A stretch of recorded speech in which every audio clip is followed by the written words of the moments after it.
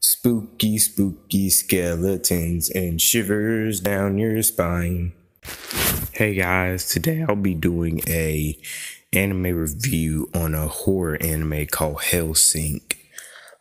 Anyway, let's begin. It starts off with this guy and this woman entering in this room. The old guy starts hugging the pale woman until we see another guy, and this another guy says he's from the hellsink organization and shoots the pale woman.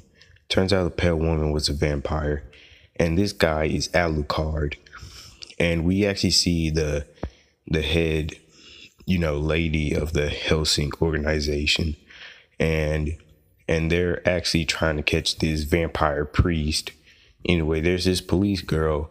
Her friend starts to die and turn into ghouls, so she's forced to shoot them. Anyway, she meets at a church, and this is where we see the vampire priest. And the vampire priest captures her and tries to drink her blood. But look who's here, Alucard. Alucard actually explains that he hates vampires. Pretty strange because he's a vampire himself, but whatever.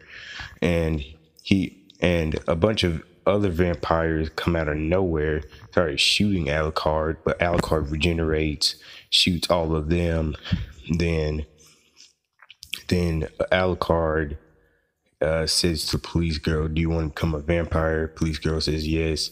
He shoots the police girl, with the bullet goes through her to the vampire priest, killing him, and Alucard turns her into a vampire and brings her back to the Hellsink organization.